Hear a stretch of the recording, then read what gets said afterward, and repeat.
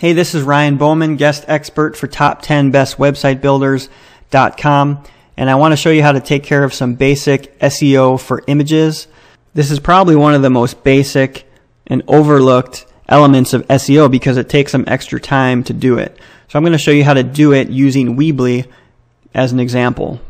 So I'm going to head over to the affordable website page on this site, and you'll see I have an image on the right side here of this woman with a laptop. And even though it's just colored pixels on the screen, there are some opportunities to add our target keywords to this image in the website code. So let's just say, for example, that on this page our target keyword is affordable website. The first thing you're going to want to do is, before you even upload the image to your Weebly website, you're going to want to change the file name of the image. So if I were to go to the actual image file before I uploaded it, you can see here it just has a 7-digit number as the file name, which doesn't do much good for SEO.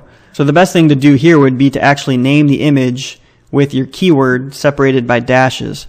So I might name this one affordable-website, and then upload it to my website builder so that in the website code the keyword affordable website shows up and a search engine can read that.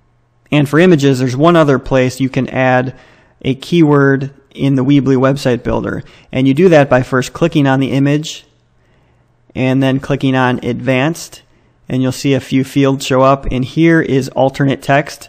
And alternate text is what shows up in browsers if for some reason the image is unable to display, and it's a clue to search engines as to what the image is about. So here I already have the title affordable website. You can make it your exact keyword, or you could change it around a little bit just to create some variance.